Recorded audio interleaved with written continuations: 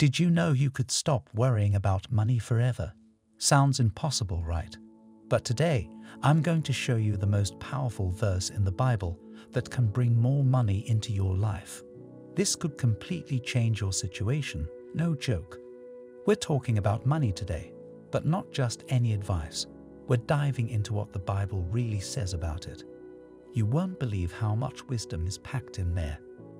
You might be wondering, why the Bible? Isn't it just a religious book? Well, it's not what you might think. Many years ago, when I had serious money problems, just like many of you watching might be facing right now, unsure about your financial future and feeling like you have no control, I started learning from a few millionaire mentors. I thought, if I'm going to learn about money, it should be from people who actually have it. Almost all the Bible's characters were business people. For example, Abraham ran a business with land, farming, and livestock. Joseph the dreamer went from being sold as a slave by his brothers to becoming Pharaoh's right-hand man. During that time, Joseph worked for a millionaire mentor who taught him about finances and how to manage money, which later helped him save Egypt from famine and become one of the most powerful men, second only to Pharaoh. Even King David started as a simple shepherd, the lowest class at the time, but he became the king of Israel. His son Solomon went on to become the richest and wisest man in the Bible. So what's the key takeaway? The Bible is filled with powerful verses about attracting, creating, and managing wealth, as well as how to develop a money mindset. Here's something you might not know. The Bible has about 500 verses on how to pray and another 500 on how to have faith. But listen to this, the Bible has over 2,350 verses about money. So the Bible talks more about money than it does about prayer and faith combined. Surprising, right? That shows just how important money was, and still is. That's why it confuses me when people claim to be spiritual or religious but reject money, even though their own scriptures focus more on finances than anything else. There are 500 verses about prayer and faith, but over 2,350 about managing personal finances and money. That's how important it is, and the Bible teaches us how to earn, manage, and grow our money. The story I'm about to tell you is amazing. When I learned this, I finally understood how to bring more money into my life. We've been taught that attracting money is just about lying in bed, saying affirmations or visualizing. And while that's part of it, there's so much more to learn about wealth. Let me take you back over 4,000 years to the story of Joseph the dreamer. He was sold as a slave for money. The person who bought him was a very rich man, a multimillionaire. Pay close attention because it's full of lessons about money, wealth, success, and how to keep going after your dreams. This multimillionaire bought Joseph and taught him everything about business. He showed him how to buy, how to sell, how money works, and how to manage it. It was like living with a millionaire mentor every day. Joseph learned quickly and applied everything, and they became good friends. Joseph helped his mentor become even more successful. But then something happened. The millionaire had a wife, and she became attracted to Joseph. One day, she approached him and tried to seduce him. But Joseph was a man of strong values and loyal to his mentor, so he refused her. The wife didn't like being turned down. You know how some women who marry millionaires just buy fancy bags and take pictures? She was like that. Angry from being rejected, she lied to her husband and said Joseph made a move on her. Even though it wasn't true, the pride made her say it. Because of this, the millionaire threw Joseph in prison, where he stayed for 11 years. But this is where you see how faith and trust can guide you to your destiny. In prison, Joseph met other men. He had a special gift. That's why they called him the dreamer. He could understand dreams. One day, a prisoner asked Joseph to explain his dream. Joseph said, "Tomorrow you will be executed," and that's exactly what happened.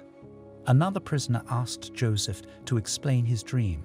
And Joseph told him, "This is good news. Tomorrow you will be set free and meet Pharaoh." Before the man left, Joseph said, "Please remember me and tell Pharaoh I helped you." The man was freed, but he forgot about Joseph, so Joseph stayed in prison for many more years. Later, as you might know, Pharaoh started having strange dreams. He dreamed about 7 fat cows that suddenly became thin and weak. Pharaoh asked his wise men to explain the dream, but no one could. Then, the man who had been freed remembered Joseph and told Pharaoh about him. Pharaoh brought Joseph in to explain the dream. Joseph said, "The 7 fat cows represent 7 years of plenty. Egypt will have a lot of food during this time. But after that, the 7 thin cows represent 7 years of famine, where there will be little food and a lot of suffering." Pharaoh asked, "How can we prepare for this?" Joseph, who had been trained by his millionaire mentor, knew exactly what to do. He came up with a plan. During the 7 years of plenty, Egypt would save food instead of wasting it. You've probably heard the story of the ant and the grasshopper. The grasshopper sang all summer, while the ant worked and saved food for winter. When winter came, the grasshopper had nothing to eat and had to ask the ant for food. That's exactly what happened in Egypt. During the 7 years of plenty, the people of Egypt lived lavishly, thinking it would last forever. But Joseph and Pharaoh's court worked even harder, knowing tough times were coming. When the famine arrived, the people of Egypt were starving and went to Joseph for help. Joseph had saved a lot of grain from the good years. He said, "I'll help you, but you need to give me something in return." The people started buying food with their money, and Pharaoh and Joseph became even wealthier. When the people ran out of money, they came back to Joseph saying, "We're still hungry, but we have no money left." Joseph replied, "You have animals, don't you? Trade your animals for food." When their animals were gone, they came back again asking, "Now what? Will you let us starve?" He replied, "You're going to sell the land, and I'll rent it back to you. I'll teach you how to farm it and make a profit from it." So Joseph the dreamer started trading wheat in exchange for the land of all the people of Egypt, and eventually he became the owner of all the land in Egypt. Now you'll understand something important about the Jews. Joseph didn't just rent the land back to the people. He knew they had no clue what to do with it. That's why some people suffer for so long. He taught them what he had learned from his millionaire mentor years earlier. He showed them how to manage the land, how to farm it for profit, how to feed themselves, and how to pay rent. This is how Joseph became the richest man in all of Egypt. He learned that in the good times, you have to work harder and save up for when hard times come. Depending on when you're watching this, you might notice that for many people around the world, hard times have already arrived. In the good years before, most people didn't listen. They just lived for the moment, following the carpe diem philosophy, which works great when things are good, but it's not so helpful when times get tough. Now, you'll see why the Jewish people are one of the wealthiest groups. Jews study the Torah and the Talmud, but mainly the Torah.